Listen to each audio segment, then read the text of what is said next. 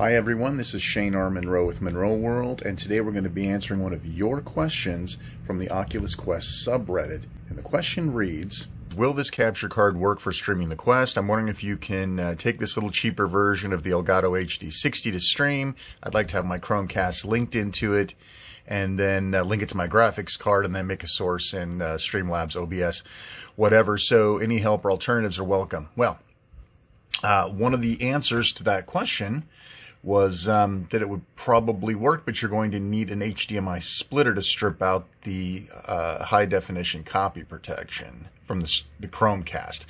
So I have also always heard this, but I've never actually gotten around to testing that theory. So what I have is a second generation Chromecast. I got everything buried over here. I've got a second generation Chromecast. I've got it hooked up. Sorry, it's a little dusty back here. I've got that hooked up to just a simple HDMI switch box, and that switch box is currently outputting to my Elgato, which is, mine's an internal PCI, but it's basically an Elgato internal. And as you can see, it is powered up, and there's nothing on the screen other than the fact that I need to clean my screen. Look at that, it's so gross. All right, so the question then comes in, well, will the HDMI splitter do the trick?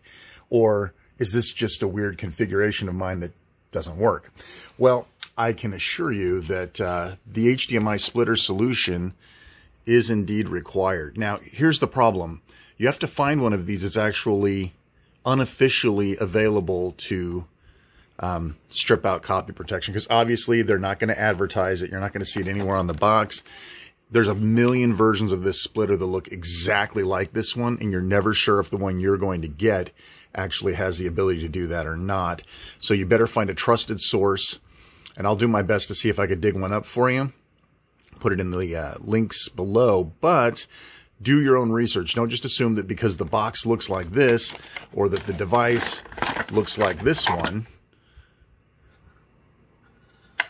that it's going to take care of the job, because I see hundreds of these that look like this, and people report that they do not work. But do they work for Chromecast? Let's find out. So it just so happens I happen to have one of these little guys right here. It's all plugged in. I am now just simply going to take, and this is going to be great doing this one-handed. Should have got my cameraman in here. All right, so I'm going to unplug my Elgato output. I'm going to plug in the output to send it to the switch box. Or I'm sorry, to the splitter. Okay, so we're plugged into the splitter. You can see the input. And then it's always HDMI out 2 that does the protection release. So now I'm going to just take my Elgato output, as soon as I'm figuring out where I stuffed it. I'm going to plug it into, this is going to be a lot harder than I thought. I'm just going to have to give you guys a little picture of my, there we go. All right. So now you can see we've got some output, the input's in. We're still switched to the Chromecast, and how did we do? The Chromecast is alive, but will it stream to it still? That's the real question. That was the question that was asked. So I'm gonna put on Mr. Headset here. I'm gonna try to do this through the little hole in the bottom, the spot in the bottom here where I can peek through. Let me see if I can go ahead and, hang on. This is harder than I thought it was gonna be. I'm going to go to sharing, cast, Shane's Chromecast, next.